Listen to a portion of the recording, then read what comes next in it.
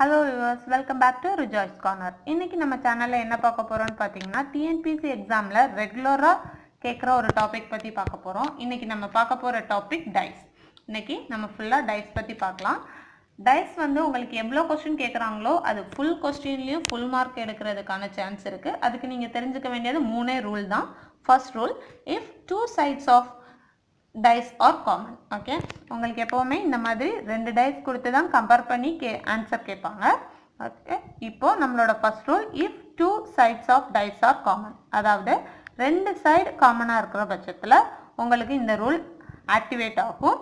அதாவது ரெண்டு சைடு காமனா இருக்கு பட் பொசிஷன் வேறையா இருக்கு, அது ப்ராப்ளம் இல்ல. ரெண்டு சைடு காமனா இருக்க பட்சத்துல, அதாவது இந்த சைடும் காமன், இங்க 4 இங்கேயும் 4 இருக்கு, இங்க 5 இங்க 5 இருக்கு. அதோட ஒரு இம்பார்ட்டன்ட் விஷயம், உங்களுக்கு இப்படி நம்பர் தான் போட்டு கேட்பாங்கன்னு இல்லை, சம் சைன்ஸ் கூட கேட்பாங்க. இந்த மாதிரி டாலர், ஆட் அண்ட் ஹேஷ் இந்த மாதிரி சிம்பிள்ஸ் கூட கேட்பாங்க.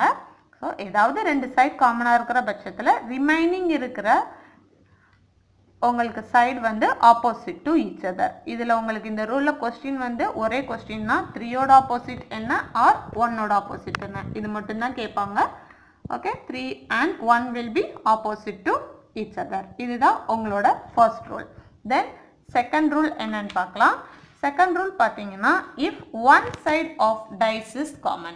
நம்ம இதுக்கு முன்னாடி பார்த்தது two sides common. இப்போ நம்ம பார்க்கறது one side of the dice is common. ஒரு சைடு மட்டும் காமனா இருக்கிற பட்சத்துல நீங்க இதை ஒன்லே clockwise direction-ஆ நீங்க எடுத்துக்கணும், இல்லை அப்படின்னா ஆன்டி clockwise direction-ல எடுத்துக்கணும். இப்போ நீங்க ஒரு டைஸை கிளாக்வைஸ்லையும் அனதர் டைஸை ஆன்டி கிளாக்வைஸ்லையும் எடுத்துக்கூடாது. ஒன்று கிளாக்வைஸில் எடுக்கிறீங்க அப்படின்னா அனதர் டைஸையும் கிளாக்வைஸ் டைரக்ஷனில் தான் எடுக்கணும். ஓகே, இப்போ நம்ம கிளாக்வைஸ்லேயே எடுத்துக்கலாம். கிளாக்வைஸ் மீன்ஸ் இப்போது நம்மளுக்கு சேமாக இருக்க நம்பர்லேருந்து ஸ்டார்ட் பண்ணிக்கோங்க. 2 1 4. ஓகே, நான் இங்கே போட்டிருக்கேன் 2 1 4.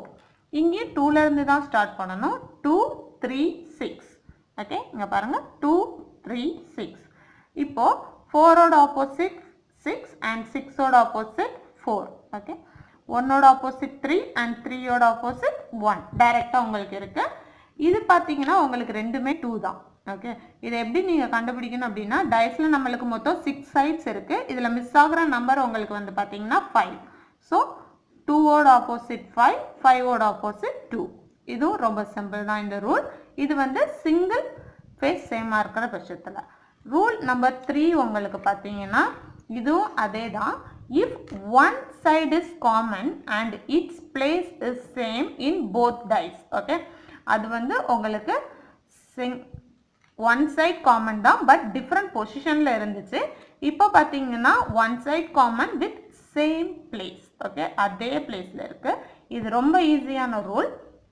இது பார்த்தீங்கன்னா உங்களுக்கு சேம் சைடில் இருக்கிறதுனால இப்போ இந்த 4ஓட ஆப்போசிட் ஃபேஸ் வந்து 3. இதுதான் ஃப்ரண்ட் ஃபேஸ், இது front face. Okay, 4ஓட opposite 3 and 3ஓட opposite 4 and 6ஓட opposite வந்து உங்களுக்கு 1 and 1ஓட ஆப்போசிட் வந்து உங்களுக்கு 6 டைரக்டா இருக்கு. Okay, 4ஓட opposite 3 and 6ஓட opposite 1 and 2ஓட opposite உங்களுக்கு நீங்க ரிமைனிங் இருக்க 5. இதுல டைஸ்ல வந்து 5 மிஸ் ஆகுது. So 2ஓட opposite 5.